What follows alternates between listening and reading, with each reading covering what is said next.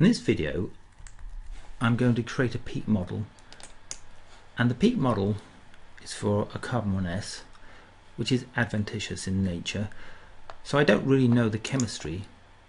and one way of producing a relatively stable peak model that I might use for calibration, for example, is to use the same full-width half maximum for all of the peaks in this peak model. So if I create a background in the regions property page and then add a component, add another component,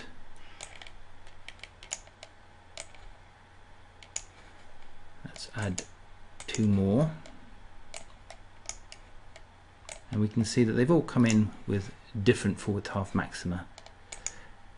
And if I want to force the full-width half maxima to be all the same,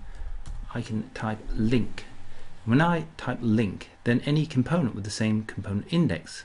will be linked together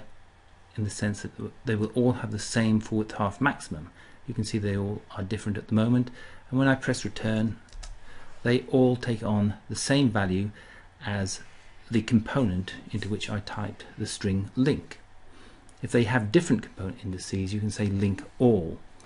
but this is sufficient because they all have the same component index. So when I press fit, I end up with a peak model that has an element of stability that's instilled by having the same full-width half maximum for all these component peaks.